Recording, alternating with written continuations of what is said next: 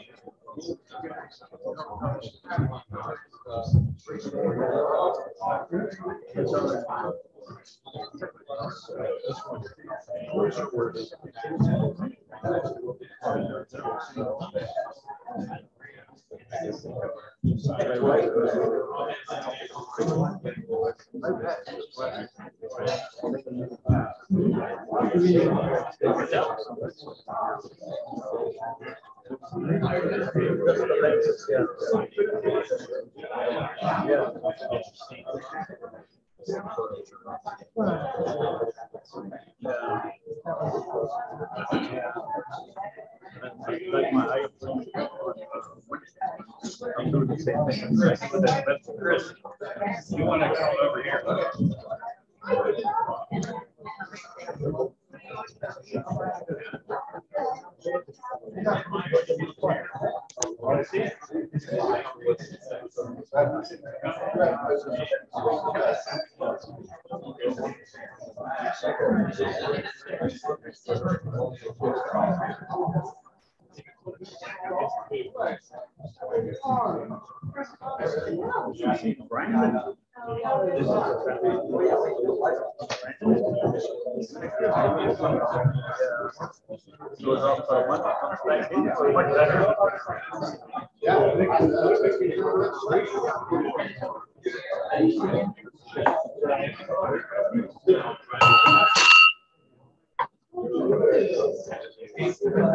Good afternoon. Welcome to Beavercreek Rotary Club. I am your president, Stephen Brown. We have a very busy day today, so we're going to push through this. I do want to say we have a very special guest today of the Beavercreek swim team. I actually didn't know this, but I knew Chris from volleyball. I did not realize this till last week. So excited he was able to make it today because he does work at Fairborn City Schools. He said he wished he could work at Beavercreek. I wish we had someone here in this Rotary meeting that could possibly hook that up. And also thank you to all of our guests that are here. I'd like to thank our greeters, of course, Ed and Fran O'Shaughnessy, Eric Marcus for being our ticket master, Mike Zwick, Pete Bales, and Mark Weinstein for our great programs, Jim Guttle and Alex O'Hara for our website and YouTube. At this moment, I'd like to invite Denny Jarvie up for the invocation.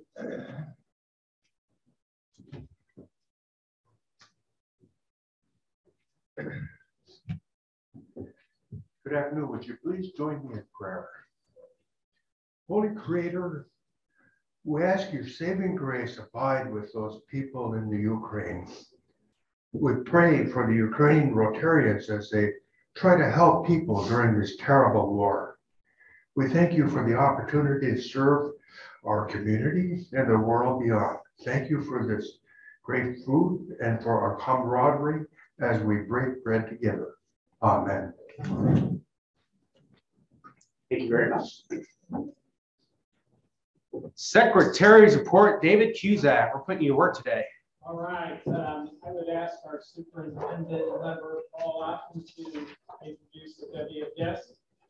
Yes, got a number of guests here today. I won't introduce this group because they'll be introduced in a little bit, but going around our table, Dale Wren is our high school principal. Jeff Mann is our director of student services. Joanne Regano, board president.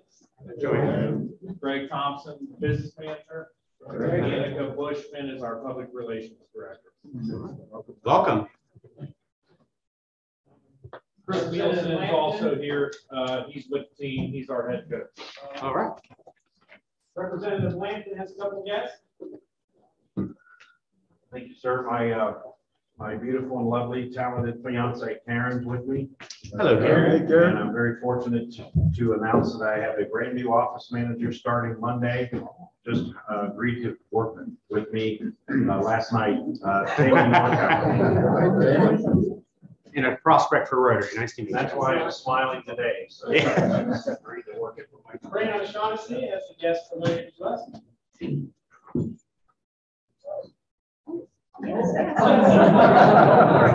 Trying to eat, and I have Bessie Jones with us, and she's here because, of course, she's almost a Rotarian. She's so much a part of Rotary, but also because she's sarcastic.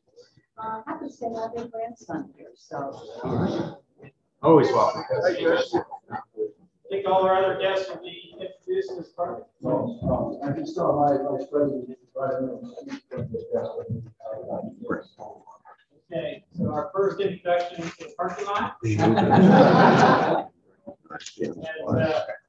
our attendance at Rotarians puts us at a little over 60%.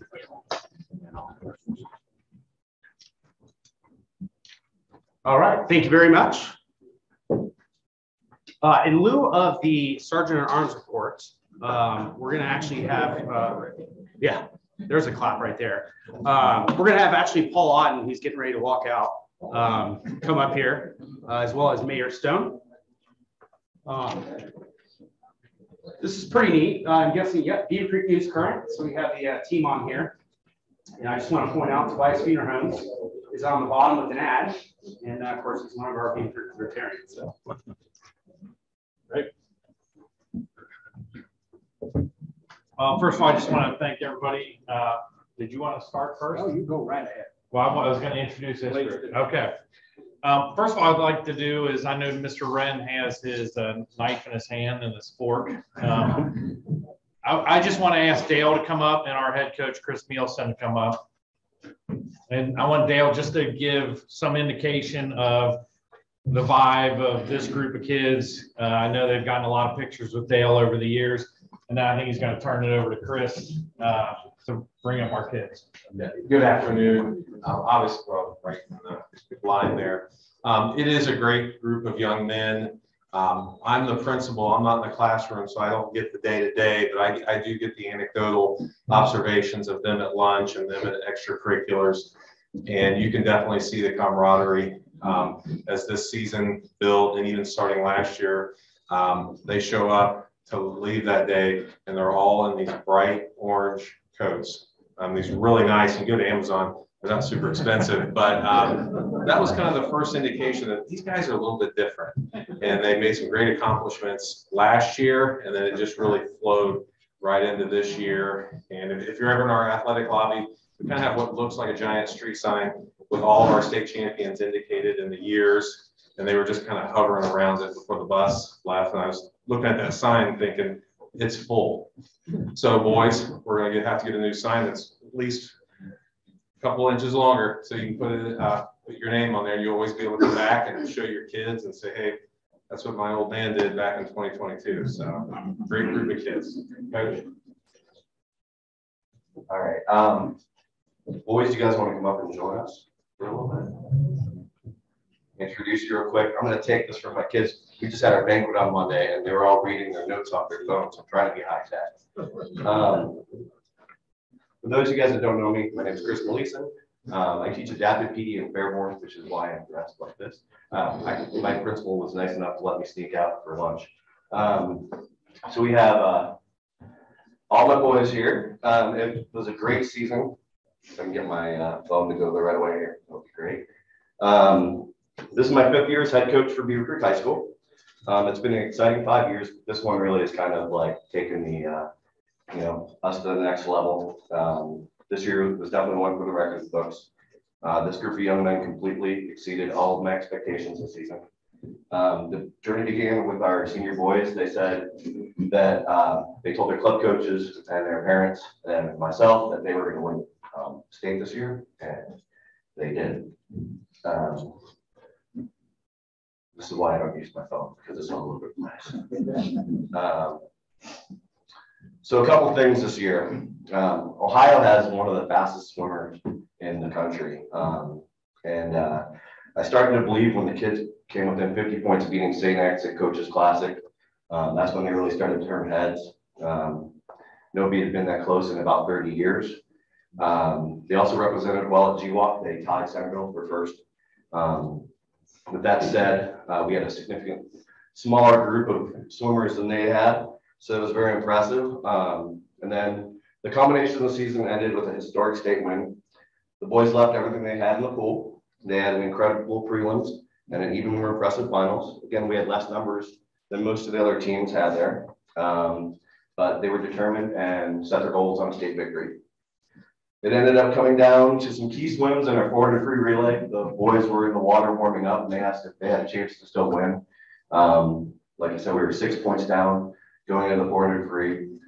We needed to get first to win, and St. X had to get third or fourth for the solo win. If they got second, then we would have tied for state champs. St. X ended up getting fourth. The boys ended up dropping over a second and a half, which, if you know swimming, that's really hard to do, especially for a 400 free relay after they had already dropped a ton of time. So that was really, really awesome.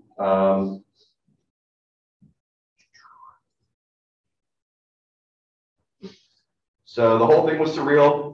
This was the first time a public school had won since 1987. I was 14 years old when that happened. If that says anything. We also broke a 22-year streak by St. X, which they're a swimming juggernaut in Ohio. Pretty much with all sports, but swimming, people just go to St. X to swim, and they're really hard to beat. So the boys got first out of 51 schools representing Ohio. And those are just the schools that make it. A lot of other schools in Ohio didn't even have anyone representing. These guys are very talented swimmers, but better individuals. They show that on a daily basis at school, at home. They represent this program really well. I can't wait to see what they do with their future endeavors. I've been coaching for 28 years, and this will always be a fond memory for me. And it's been an absolute honor to be one of your coaches.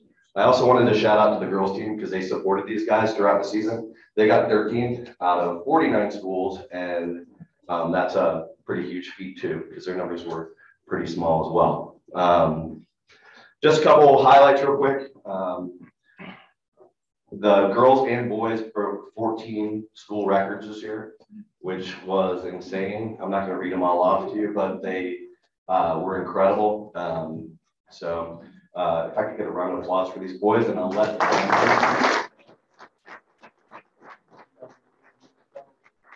Maybe where you go to school if you're leaving, and what are your favorite strokes? I'm Dylan Edge. I'm a senior this year, and I'll be going to the University of Notre Dame next year. I'm Anthony Braun. I'm a sophomore, so I don't really have any schools picked out right now. My name is Nathan Dunhag. I'm also a sophomore, so I still have 2 more years of swimming in high school. Hi, I'm Ryan. I'm a junior, and I haven't picked out a college yet. Hi guys, my name is Ethan Otten, and next year I'll be attending the University of Alabama.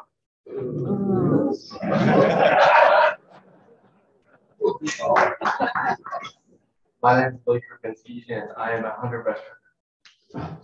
My name is Luke Sullivan. I'm also going to Bama.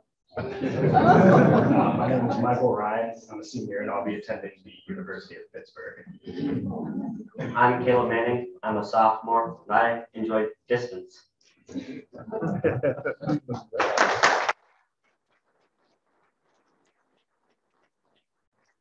want to say thank you very much for honoring the boys today. It was a great season and we're looking forward to next year. Chris, can you tell your bus story? Yeah. Okay, so we were driving to state. Everybody's super stressed. We're just kind of like, you know, everybody should be thinking about nothing but finals. And we had a long couple days, prelims, practices, warm-ups, just you name it. So we're driving to finals. Boys are focused on the state win and doing their best.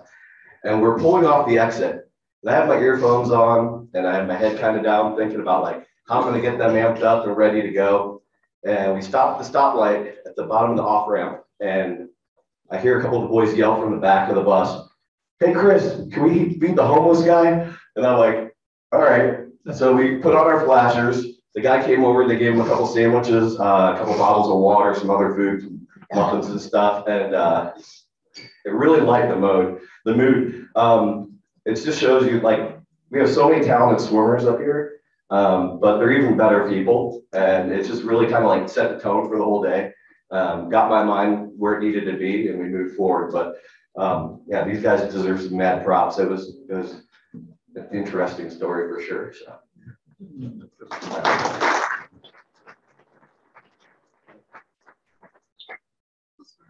All right. Well, thank you, Coach, very much. And I was told I need to move over this way. Oh, you guys can stay. You guys stay here, yes, please. Just so that we can get in the camera. Now, a couple things before I get started, and that there's obviously a very proud superintendent and proud father in the room today. So, Paul, congratulations to you as well. And I do want to tell you, fellas, that you create a lot of work for us at the city by coming in first. Now we've got to redo our signs. And I think you've all seen the signs around Beavercreek that all list all the first place competitions. And so we're very proud of that. And we plan to have you at City Hall on the 25th of April. And we will have those signs available then and really do a one-on-one presentation for you. But today, I knew you were going to be here, so I was asked to do a proclamation for the team. And I'm not going to try to read all this. You've got a lot of great history from the coach. And but I do want to just read a couple things here. And as you heard, this team is made up of 4 seniors, 3 juniors, and 3 sophomores. So we have more than half the team is going to be back next year. So, expectations are high. But this team, through dedication and hard work, for the first time ever, brought the Division I state championship to Beavercreek. So a round of applause for that.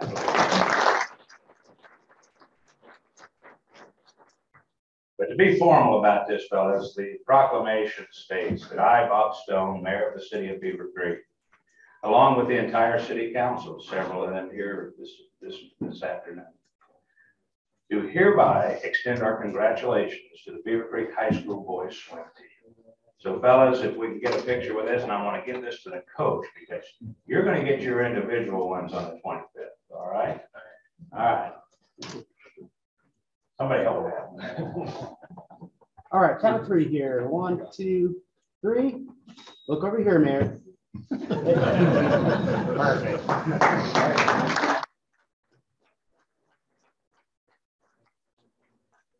Thank you very much.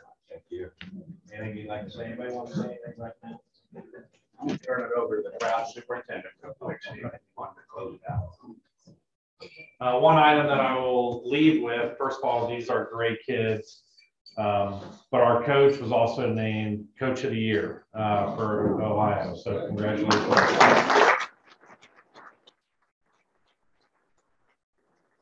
think there's still some food on your plates, boys, so you can go finish. All right, enjoy. Thank you very much. Congratulations again.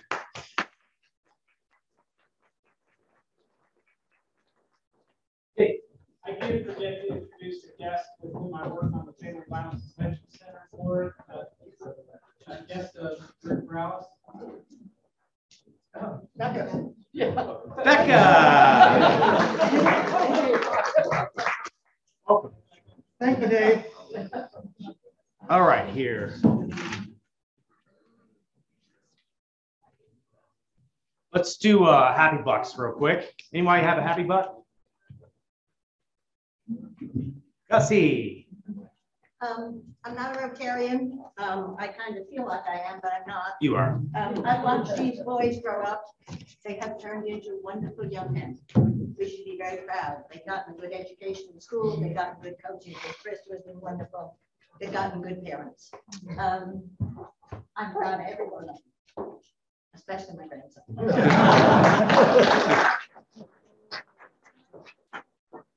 Up to the Rotary Club for announcing and for honoring them. And one last thing on Owen's Place, we have a wonderful donation from the Lupino grandchildren that will enable us to put in a wheelchair swing for 2 individuals and 2 typical individuals to ride at the same time. So thank you. That's great.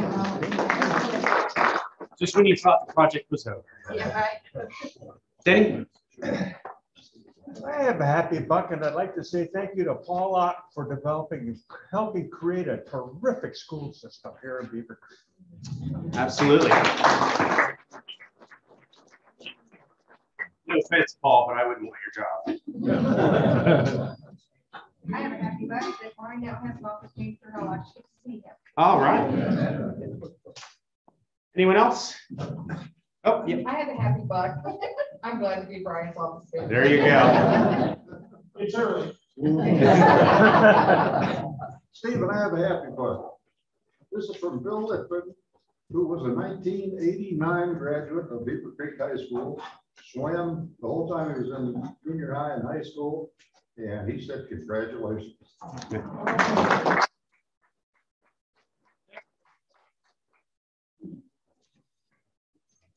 Last weekend, I attended the wedding of my 5th grandchild to get married, and next month I go to North Carolina and attend the wedding of my 6th grandchild.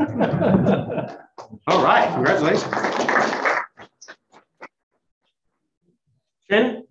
So I'm going to give a happy $5. I got a couple things to throw in there on. So for the past 3 weeks, Brett, the guy that works with me, we've been volunteering for Habitat for Humanity. We finally got wrapped up on a gentleman with disability who's got to tear out his old bathtub, put him in a shower that he could actually use. He hasn't taken a shower in a year.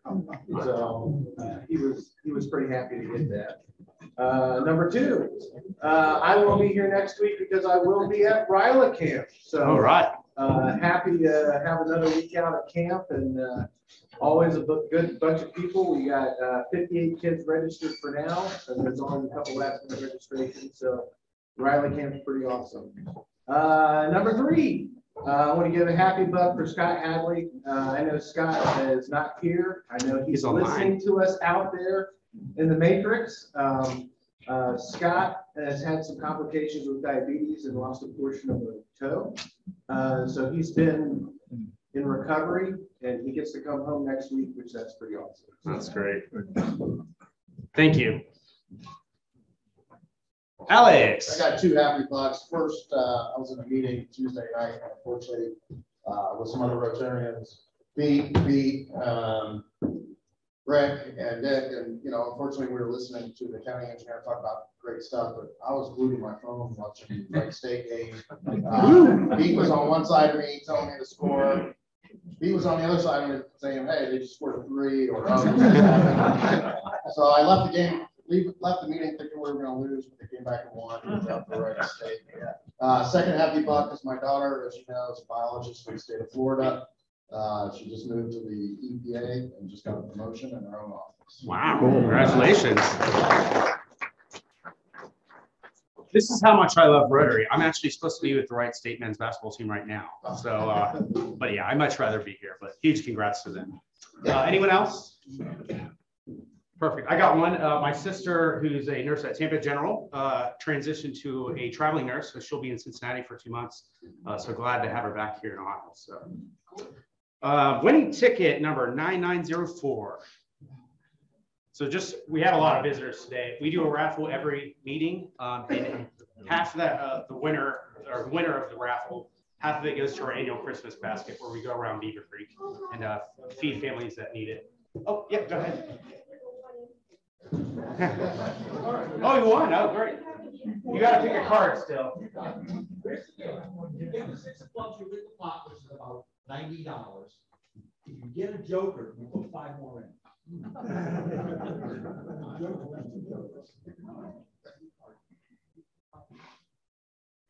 In a diamond, she's safe.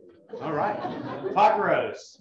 All right, let's go ahead and move forward here. Just a heads up, if the meeting does run past 1, you're more welcome to leave. We won't cast any stones on you, but they have a lot of information we'd like to get through it. So again, if it's past 1, you need to leave. Go ahead, and we won't be writing names down. Mike Dwight, will you want to come up and introduce our speakers today?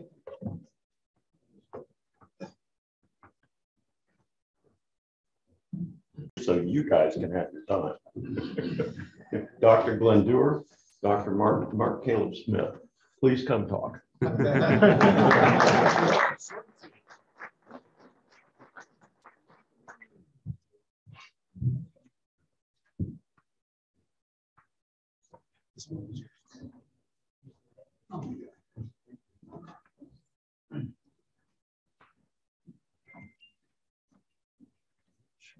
Appreciate everyone having me today. My name is Glenn Dewar from Cedarville University, and I'd like to thank Mark Weinstein, Mike Zwick, and Pete Bales for the invitation, for having me today.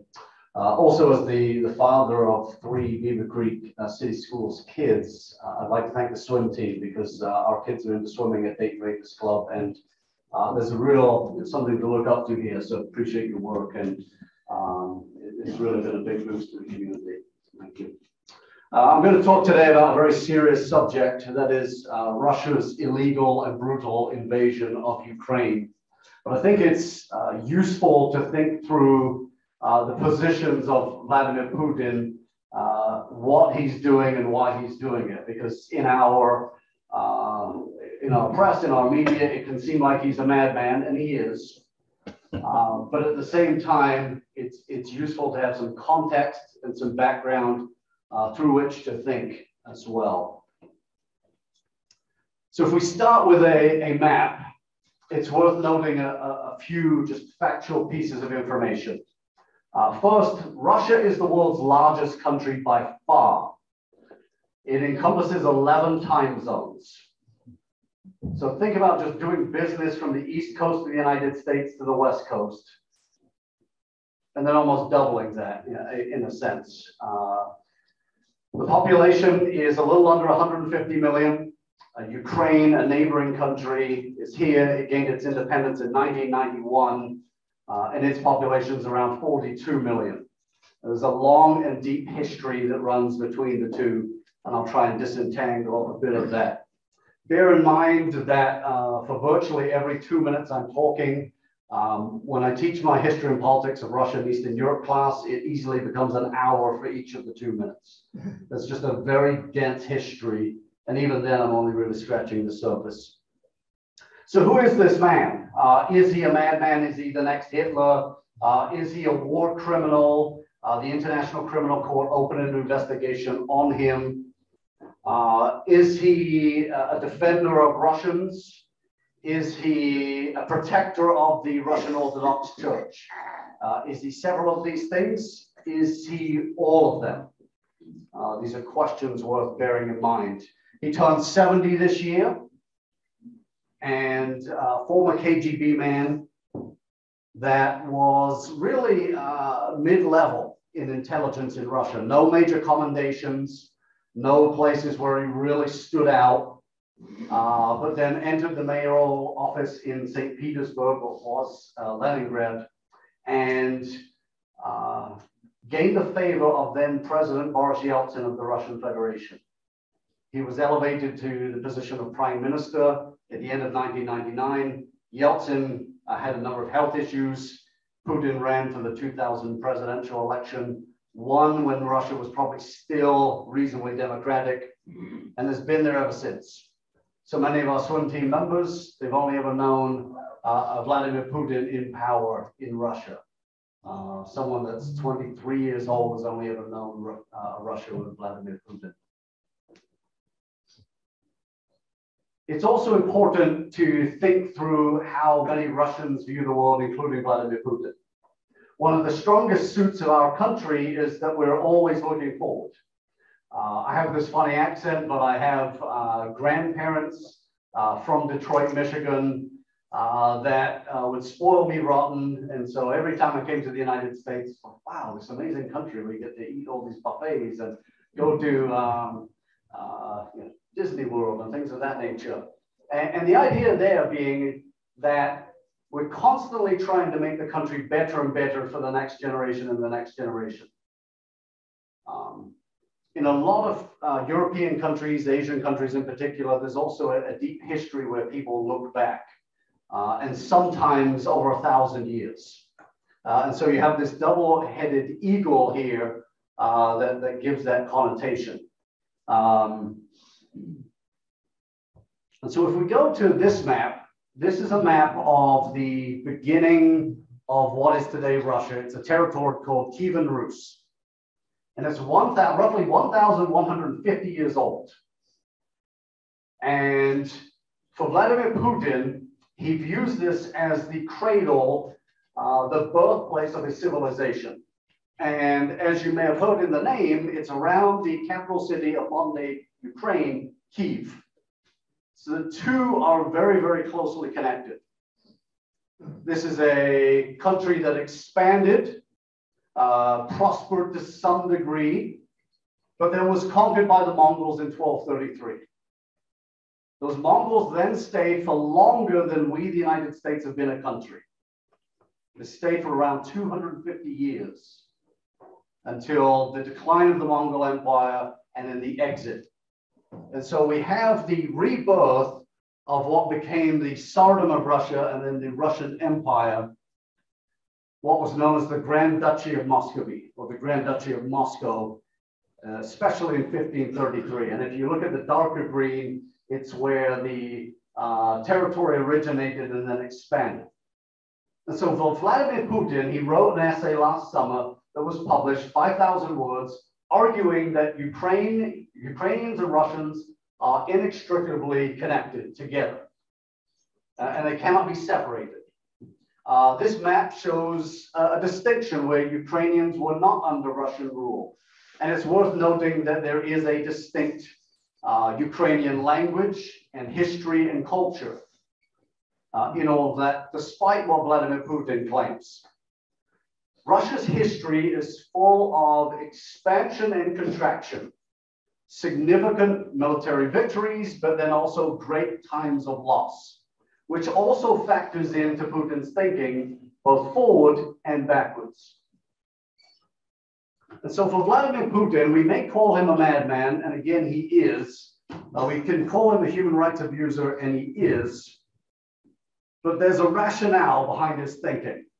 And that is that the Russian Empire has been invaded on 5 different occasions from the West across the northern plains of Europe. And I have a quick tally on the board here, but you have the Commonwealth of Poland, Lithuania in 1610 that conquered the Grand Duchy of Muscovy and occupied Moscow for 3 years. Imagine a foreign power taking Washington, D.C. and holding it for 3 years. It also coincided with what's known as the time of the Troubles, wherein following the death of Ivan the Terrible, it's a longer story, but the line of succession failed to the point where the Rurik dynasty that had been in place since the 9th century collapsed, and we have the beginnings of the Romanovs. With Tsar Michael Romanov, you may have heard of Nicholas II, the last Romanov. That line lasted from 1613 to 1917. But that's part of the Russian psyche of being invaded from the West and defeated in that case. The Swedes did it during the Great Northern War, that is during the time of Peter the Great. And likewise got to the gates of Moscow before losing. Peter the Great then set up St. Petersburg, the second most prominent city in Russia today. We have Napoleon as part of a massive set of conflicts in Europe, starting really in 1793, but we have the invasion of Russia in 1812 by the Grand Army, and that too gets all the way to the gates of Moscow. Some 700,000 men in an army, only 50,000 returned. We then have the Russian Civil War in the aftermath of the Bolshevik Revolution in 1917. It was one of 3 revolutions in Russia, but likewise, it was a significant time of occupation. We, the United States, sent 13,000 troops to Russia. We lost 600 soldiers in Russia during this time. It's not typically taught in US history, but it plays a role in this. And then finally, we can think of Hitler in 1941. So it's not to excuse Vladimir Putin in any way, shape, or form, but it's to say that's the context. That's the backdrop. And so for Russia, in its psyche, it wants a buffer zone from the West because of all these invasions. Whether rational or not, that is their position and background. This is, by the way, another tangential point. When Russia is hit, they also have a long memory for revenge. Poland invaded them in 1610. By the time we get to 1795, Poland's gone from the map. There's a revenge that takes place. They only come back to life in 1918. And then following World War II in 1945, they're then still under the Iron Curtain. But it's worth bearing that in mind. The idea of revenge is another big one. And so if we go to the end of World War II, we think about the greatest generation who fought Nazism, Imperial Japan, very much paved a world for liberty, constitutional rights, the free market, all the things we enjoy now in the United States. We have this unfortunate separation, and we have the Soviet Union that then takes significant parts of Europe, including the Baltic states, Estonia, Latvia, Lithuania. You can see on red the map of the Soviet Union, including the modern day boundaries of countries like Georgia, Moldova, Ukraine, Belarus, and then the Baltic states, Estonia, Latvia, Lithuania. But beyond that, we have the Iron Curtain, the distinction of 2 Europes. One that's free and has a significant liberty, the other that's communist and not. And you can see several countries from Poland, Czechoslovakia, Yugoslavia, East Germany that are behind this Iron Curtain and this idea of a buffer zone that's been put in place.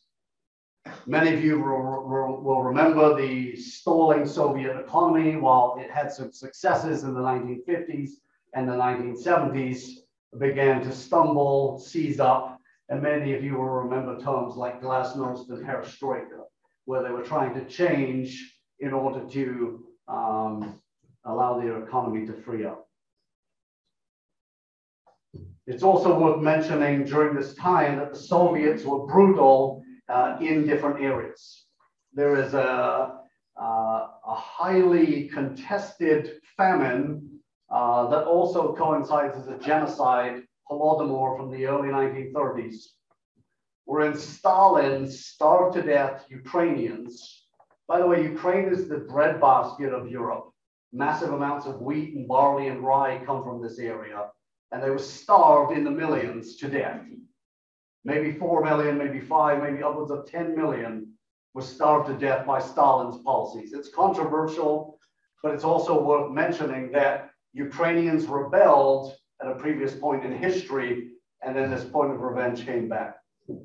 In Hungary in 1956, the tanks were sent in by the Soviets. Czechoslovakia in 1968. And so when you see images right now of people in Prague in the hundreds of thousands protesting in support of the Ukrainians, they remember the tanks and their own streets. Many of you will remember some of those images. To a lesser extent, it happened in Poland in 1981.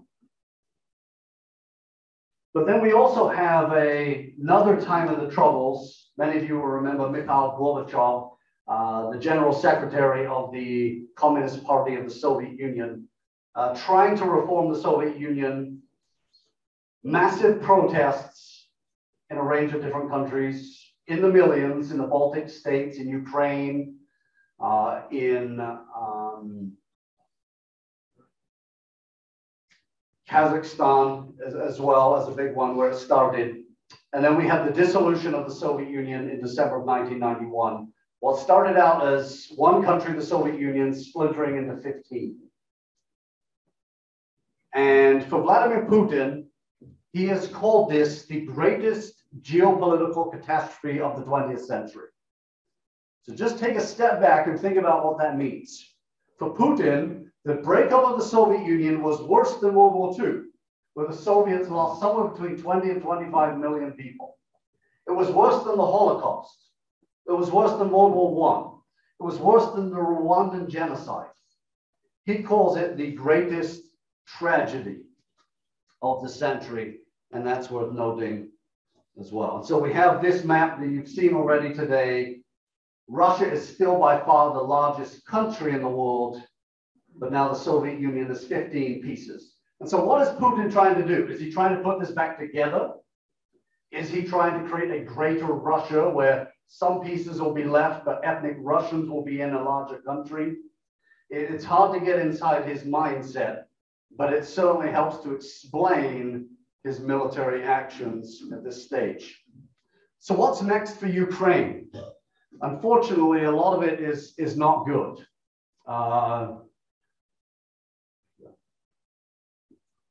When Putin was prime minister under Boris Yeltsin, he initiated the second war on Chechnya, Chechnya being a small region of southwestern Russia that is predominantly Sunni Muslim and has a long history of wanting to be outside of Russia. You can see from this map here, it's a small area and it neighbors Georgia that used to be part of the Soviet Union. But in effect, the first war with Chechnya began in 1994. There was a quick Russian victory, but then an insurgency and a dipping of morale to the point where the Russians exited and Chechnya was largely de facto independent. Putin comes back and opts to carpet bomb, level cities throughout Chechnya, some of the grossest human rights violations. And so, unfortunately, that is a possibility for Ukraine. He installed a puppet regime, Ahmad Kadyrov. His son Ramzan still runs Chechnya as effectively their equivalent of governor. He then engaged in further military action in the country of Georgia, taking pieces of Abkhazia and South Ossetia that you see on the map here. This is Abkhazia, this is South Ossetia. Not ethnically Russian, but not ethnically Georgian either, and declares them independent as a situation, but effectively annexed to Russia. We then have the annexation of Crimea, and notably the important naval port of Sevastopol on the Black Sea. This happens in 2014. It's illegal, it's against international law, but he gets away with it. And then we also see the sending in of Russian troops without military insignia into the eastern regions of Donetsk and Luhansk in this part of eastern Ukraine. And so that's the backdrop of a lot of the conflict. We then see military action in Syria. Russia ends up carpet bombing significant parts of Syria, notably Idlib province in here, and then capturing the bases of Tartus, a naval base on the Mediterranean, and an air base just outside of Latakia. So Russia, even in this last decade, has expanded pretty massively under the radar without many people noticing. He's engaged in massive bombings, leveling cities in places like Grozny, but also in Syria, where we kind of have turned away thinking, well, it's a Syrian civil war, it's happening over there. But unfortunately, these are blueprints that he's now repeating in Ukraine. And as you can see, I'll go to this one here. Portions of Ukraine are being taken illegally in contravention to international law. And it's a brutal situation. And so please keep the Ukrainians in your prayers. I've tried to keep this short. There's a lot more. Happy to answer questions in the Q&A session. But Dr. Smith, please.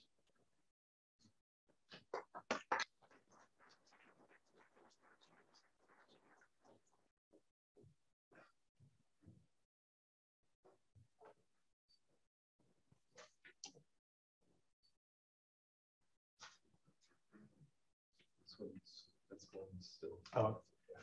So I'm not an expert in international relations. This is I don't have a fancy accent like but I do American politics primarily, and I'm going to talk about the conflict from the perspective of the Biden presidency and how the conflict is affecting the presidency, as well as how he's limited and how he can respond because of his immediate political context. So you get some slides going up here in a moment. As a Generation X person, this all feels pretty familiar, right? I mean, you know, if you grew up in a certain climate, nothing that we're hearing right now is all that much different than what we were used to before. Thank you.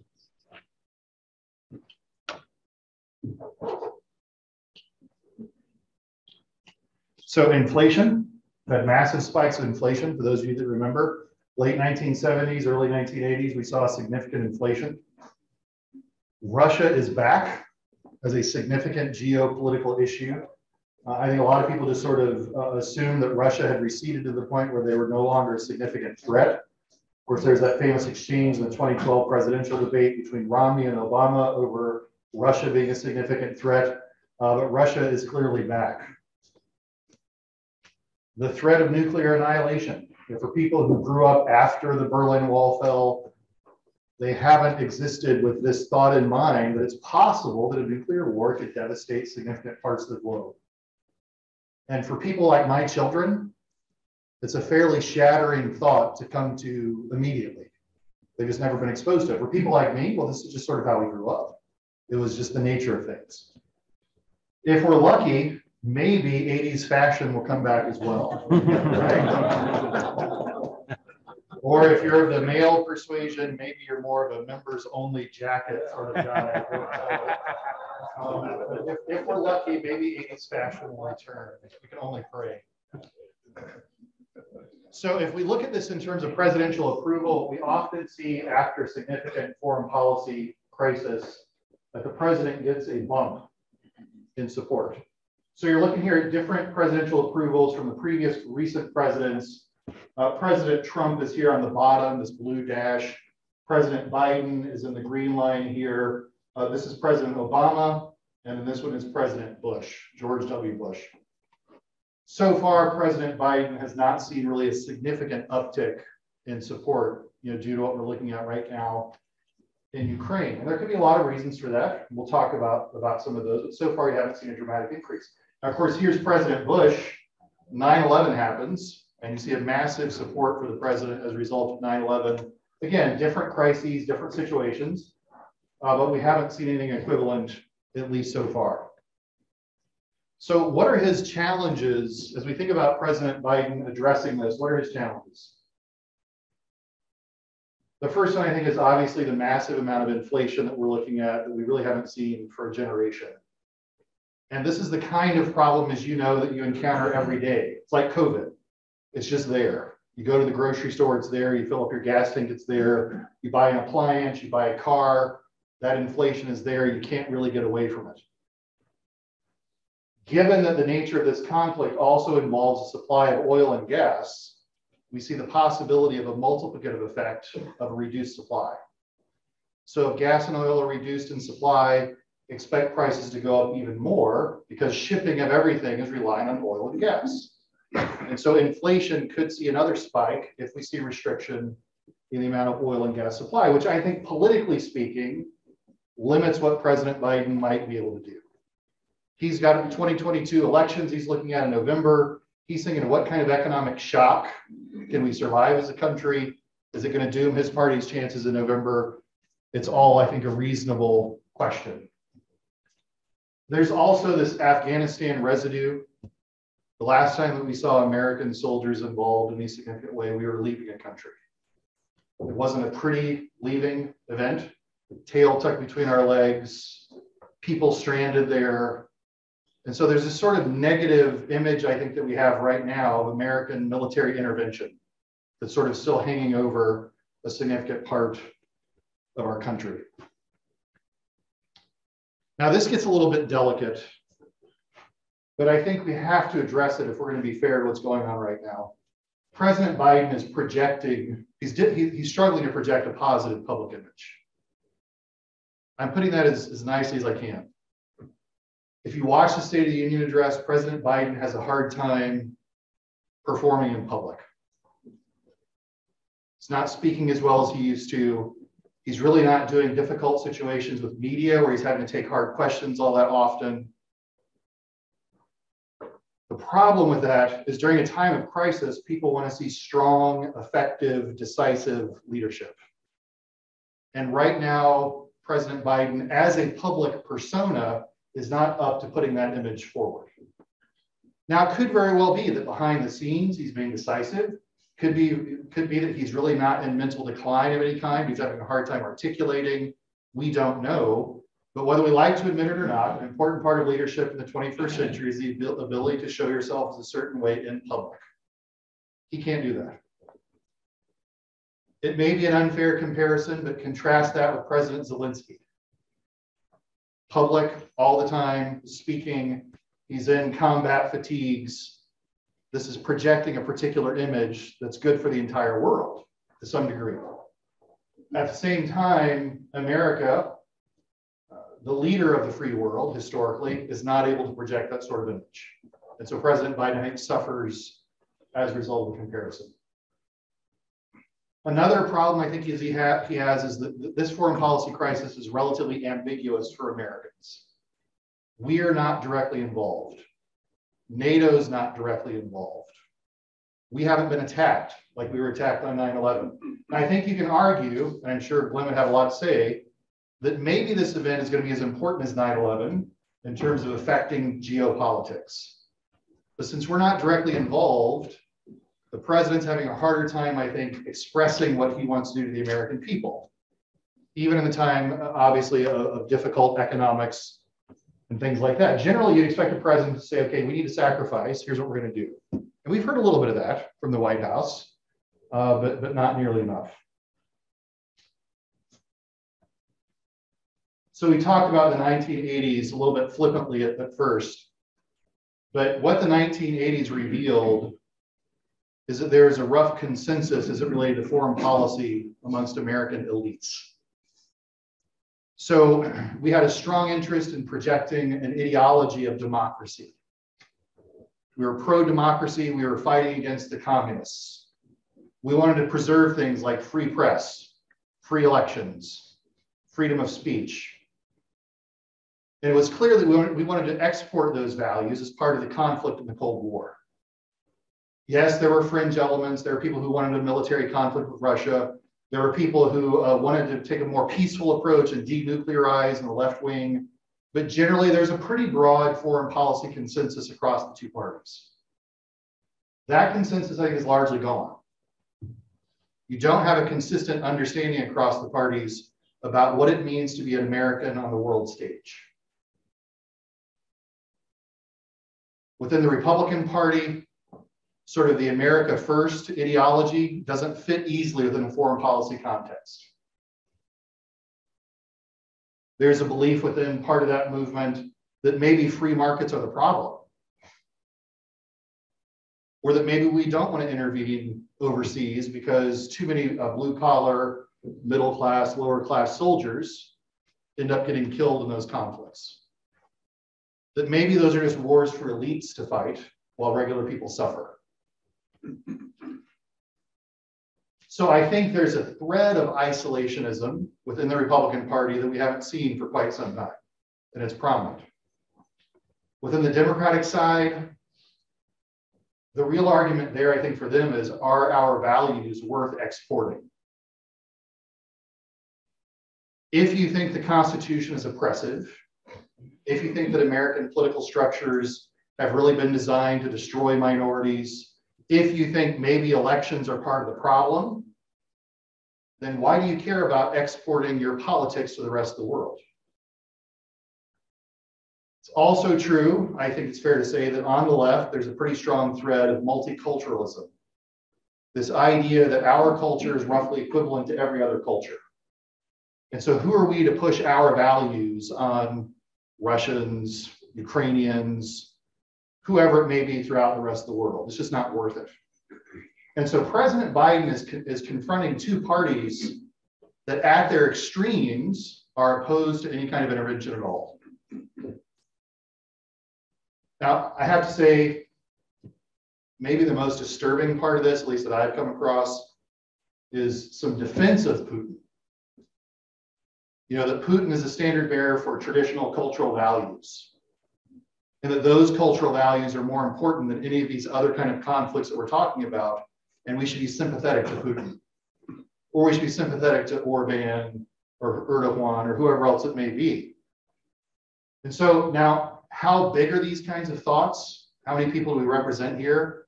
It's hard to know, but it's way more than zero. And a lot of those folks have pretty large platforms to speak from. In terms of polling right now, there's pretty broad support for what the president's doing. Now, the only part of this where you see some fracturing is over this question is President Biden making the right decisions? Only 36% of Republicans would say yes to that. But on the whole, they support sanctions. They approve of Zelensky. They disapprove of Russia. They disapprove of Putin. And I think this is good for President Biden. This gives him some flexibility to deal with the situation to some degree. But I think what we're going to run into, and I hope I'm wrong, is that social media will maybe spur people to want us to do more. This is the first social media war, I think, true social media war, where Twitter and Facebook and other platforms are giving you real-time information on the battlefield. Now, maybe it's false sometimes, but it's real information. And so we can sit and scroll in our computer and see these hospitals that have been bombed. We can see civilians lying in the streets that have just been killed, literally minutes or hours before. To what degree are we willing to sit and watch those kinds of images for 2 months, 4 months, 6 months, a year, 2 years, before people start to pressure the administration to do more, to institute a no-fly zone, to send NATO troops, to do whatever it takes to sort of restrain this level of violence that we're just not used to seeing? And so it's good that we see the brutality of combat, but it may motivate us to make decisions that aren't necessarily strategically sound because of the nature of the emotional impact of that combat. It's also true that social media is spreading a significant amount of misinformation on all sides of the conflict. No matter what you think of the 2016 election, the 2020 presidential election, I think it's inarguable to say that Russia played a significant role in pushing information through social media to disrupt our political process. So this is a multi-year campaign to interject themselves into American politics through manufactured false information on social media. That information has an effect on people.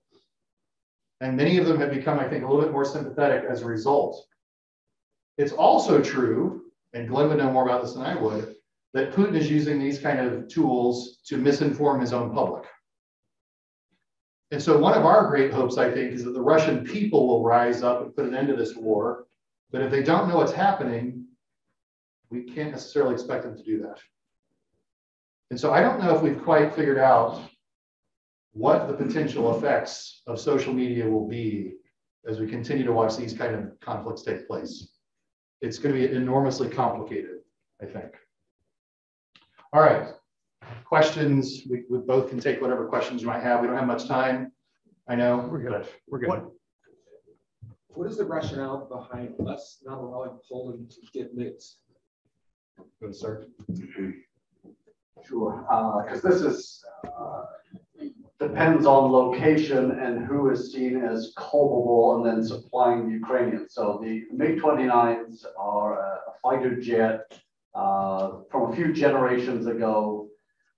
They've been moved from Poland to Ramstein Air Base, but the big question is, how do you get them into Ukraine?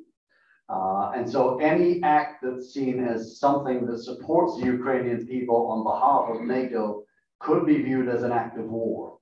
And so if we look back historically, there were, Churchill was begging Roosevelt for arms during World War II before Pearl Harbor.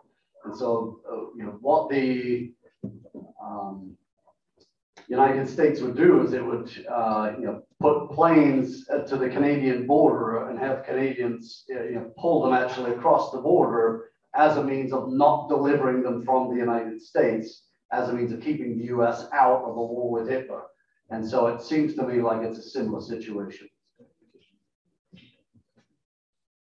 Lynn, how does that differ with planes though compared to all the other arms that were sent? Yes, because when you get into javelins, anything that's anti-tank, we, the United States, have supplied Ukraine with $2.5 billion worth of aid, some of it lethal. And so Putin has not gone to the extent of saying this is a declaration of war, but the assumption is that MiG-29s or A-10s or some other form of US aircraft or NATO aircraft would be considered an act of war. But that's hard to know because Turkey may supply anti-tank systems, the S-400, to Ukraine. And the irony is the S-400 is built in Russia. So S-400s would go against Russian S-400s. So, but we have been supplying them a weaponry before the war, so it yes. was not fighter jets. No, that's the distinction. As well. Absolutely. Yep. Isn't it also because you can drive those things across the border as opposed to you can't drive a plane across? Exactly. That's the distinction. And so how are the MiG-29s delivered into Ukraine? Do Ukrainian airmen get to Germany and then fly them? Where do they land? All of these are considered potential trigger points for a NATO-Russia war, which could then become a World War III, the nightmare scenario. What level of support do you see Putin getting at home? You see demonstrations in the street, but on the other hand, I see say that there's considerable support for what he's doing. It's a bit of both, and it's hard to know. He has locked down Russian media very heavily beyond Russia Today, Sputnik, Pravda, that are all heavily slanted.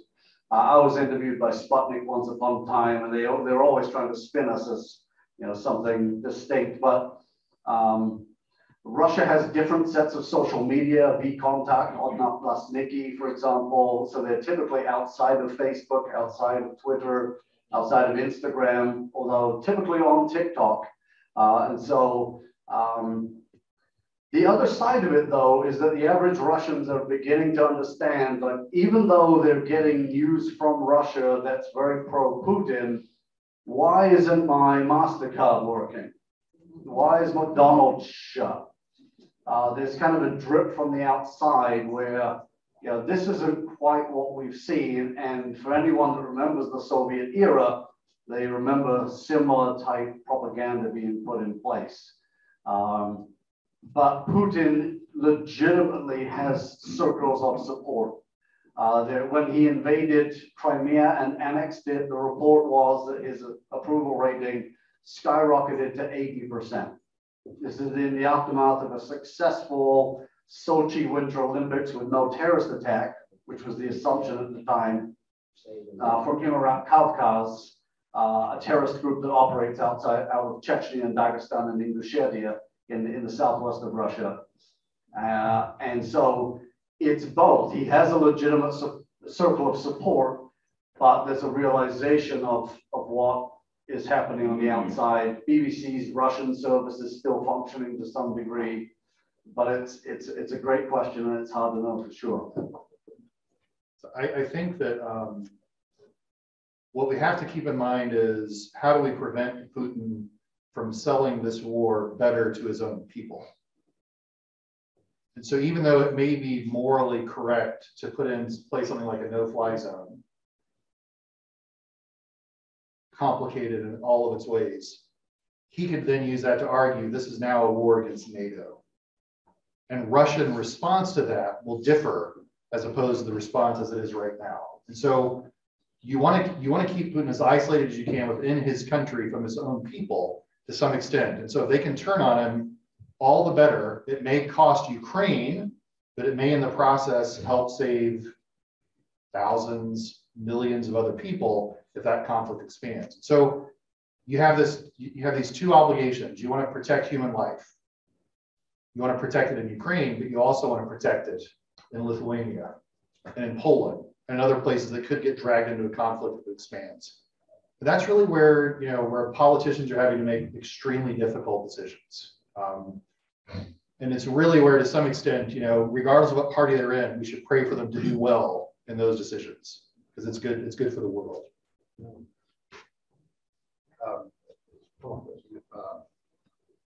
go back to kind of the Berlin Wall thing.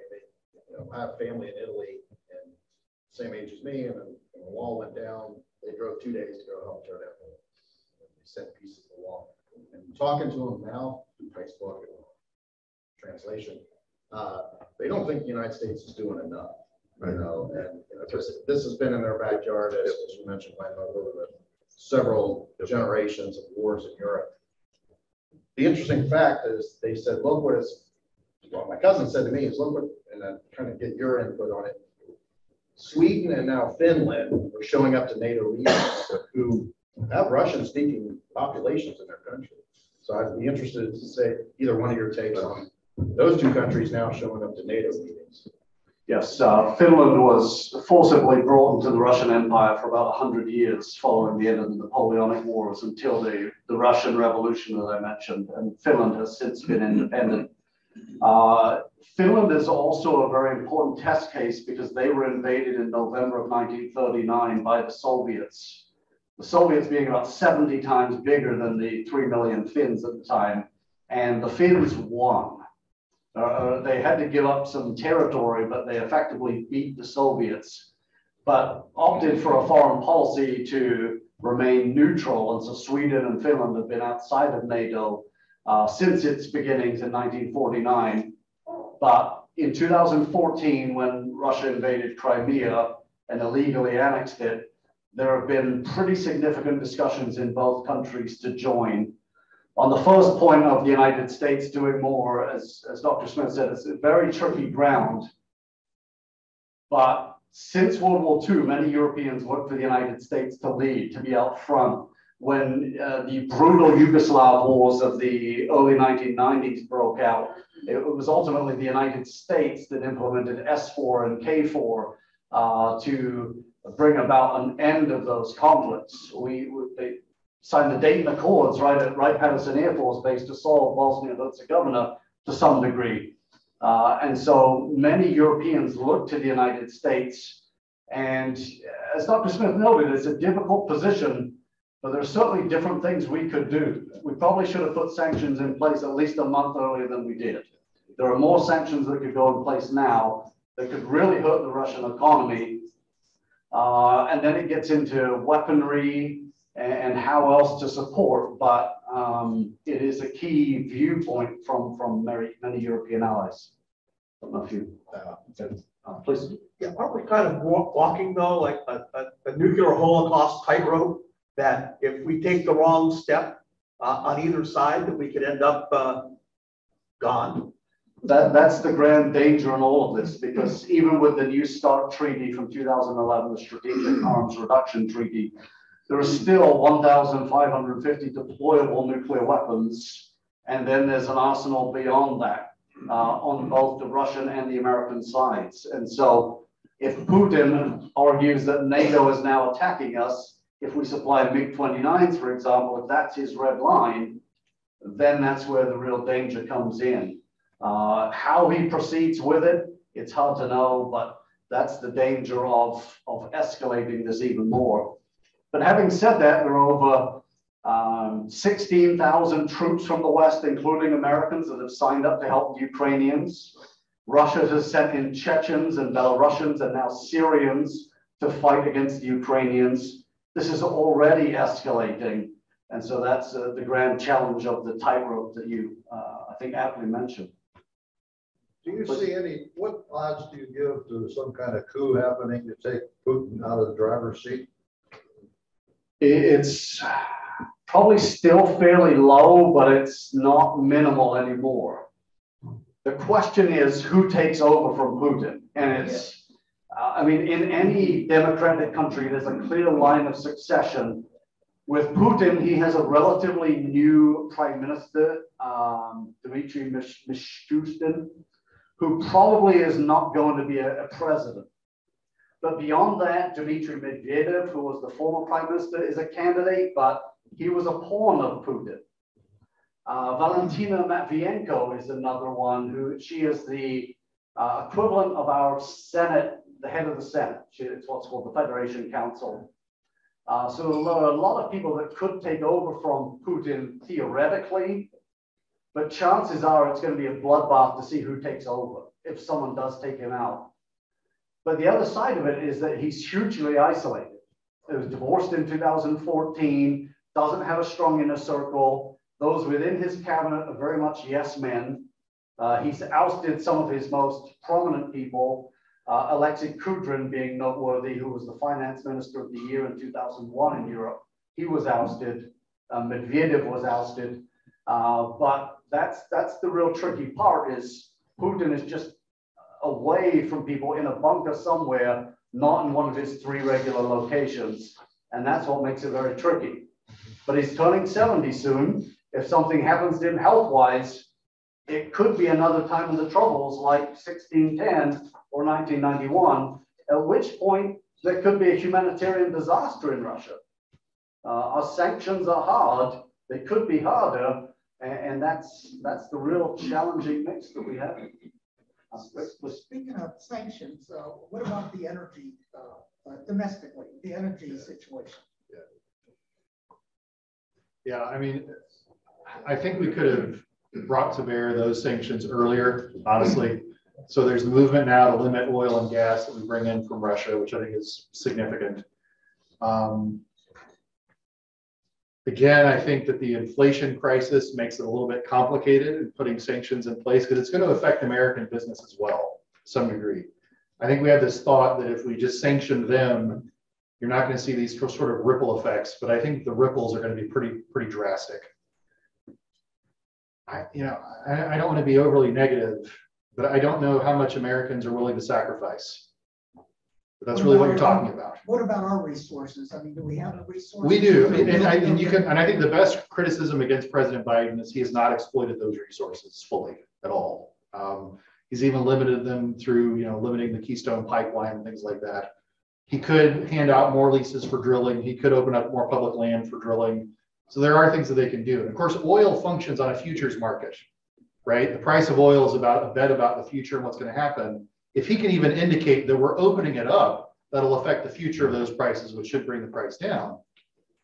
But as we talked about, the left wing of his party is pretty doctrinaire when it comes to climate change. They're going to resist this at every point.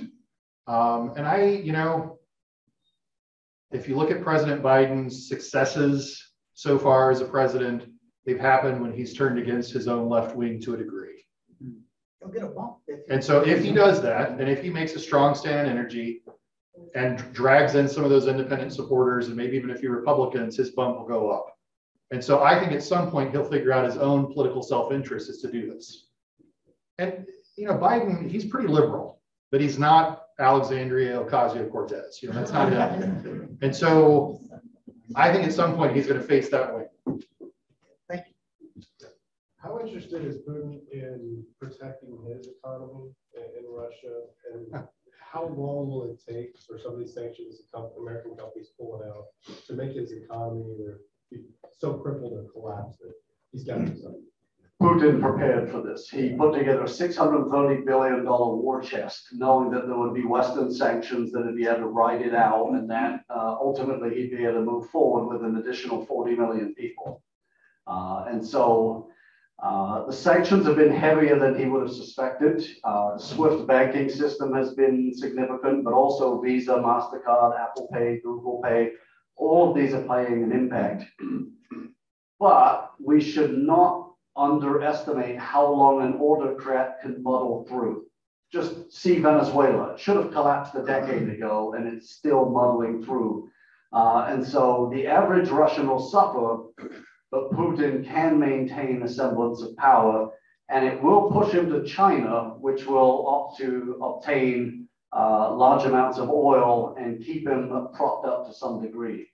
So chances are he could last a year, 2 years, and that's why sanctions need to get tougher now, because there's going to be, the carpet bombing is only going to continue. He's done that time and time again. Since you brought up China, so I don't know if we would ever put sanctions on them. Obviously, they have a good relationship with Russia. What do you see them doing? I mean, because didn't China start their own, works off of the Swiss, but they have their own banking that Russia uses. Yes, and they can get around the SWIFT sanctions in that way. The central question is, how close are Xi and Putin? Are they analogous? Do they work together heavily, or is this a marriage of convenience? And that's the big question there, because for Xi, there's a level of embarrassment being so closely connected to Putin in something that's so clearly an abrogation of human rights. And China views Taiwan as a quote unquote renegade 23rd province that it wants to bring back into the fold. They would argue they want to do it peacefully, but a lot of people are very concerned about military action against a US ally that's free and democratic and has the free market.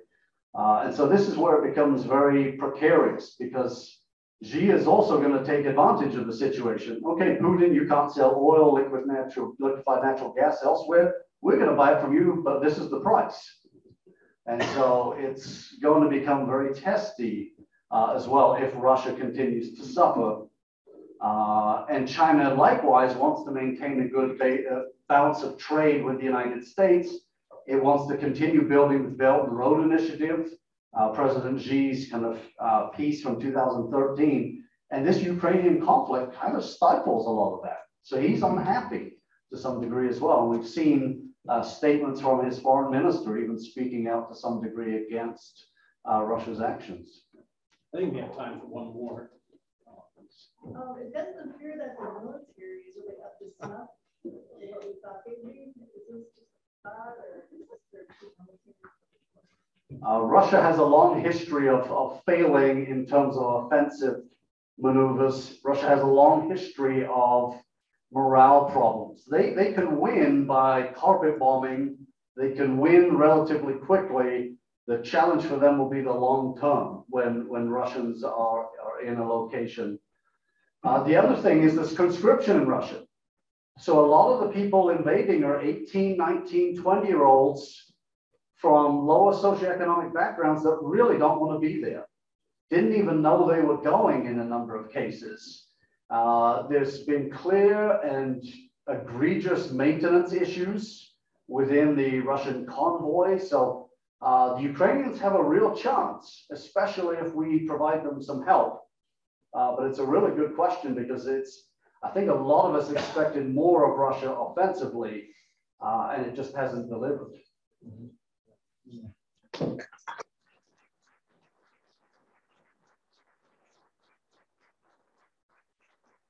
Thank you guys very much. I believe they're going to stick around, so if you guys have more questions, feel free to stick around. This is probably the longest meeting we've ever had. So we were super excited about this. So we really appreciate it. We always donate a book for the speakers. Rotary is big about literacy. You guys already have a book this year, so I think we're actually going to have the coach sign this, and this will go into the Greene County Library. Lastly, and hold your applause, I will not be your host next week. Brandon Huff, I don't know if you remember him, but President-elect will be hosting next week, and it'll be Chris McClure on leadership. So we're going to go ahead and stand for the pledge.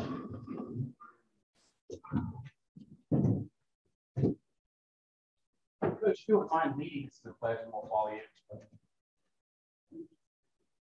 I pledge allegiance to the flag of the United States of America, and to the republic which stands one nation under God, indivisible, with liberty and justice for all. Good